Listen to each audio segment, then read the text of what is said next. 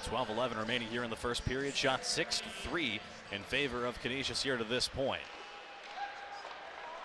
Canisius got off one schneid on special teams here last weekend, getting their first power play goal in Saturday's victory. Penalty kill was a strong point for this team in both games, even in defeat on Friday night. We'll see what Robert Morris can do as Canisius plays it back here now for McKelly. And McKelly shot, their traffic deflects in front, they score. And just 18 seconds in, McKelly shot, he had a demo in front. Carried in by Alger, has some room. Alger fires a shot blocked by Schaefer. Comes into the corner now, picked up by Graval. Tried to make the pass on a backhand there for Lapide. It's intercepted and carried quickly back the other way now. It's Jake Coleman on the near side, drags it, fires it, scores!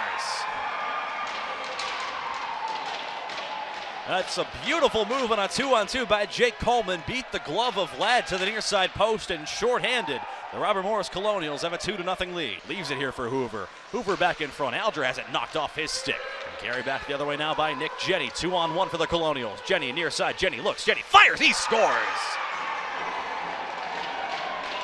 And an end-to-end bit of hockey there. Robert Morris gets a 2-on-1, and they make the most of another chance, and the Colonials in danger of running away with this one here in the second period. It's 3-0.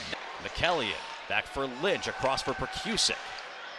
Percusic near side, face-off dot, fires one, he scores!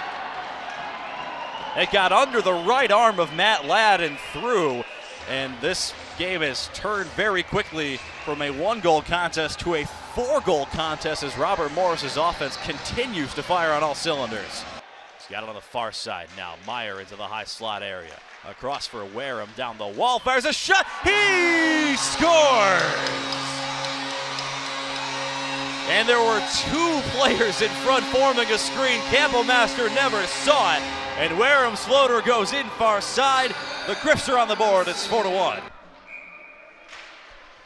Back to the blue line, knocked down by Alger. Graval behind for Steve. Steve looking pass in front, backhand, backdoor chance, they score!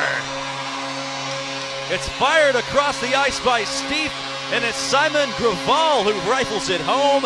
And on the power play, Canisius gets back to within 2 here in the dying moments, and for the freshman winger, his first career collegiate goal.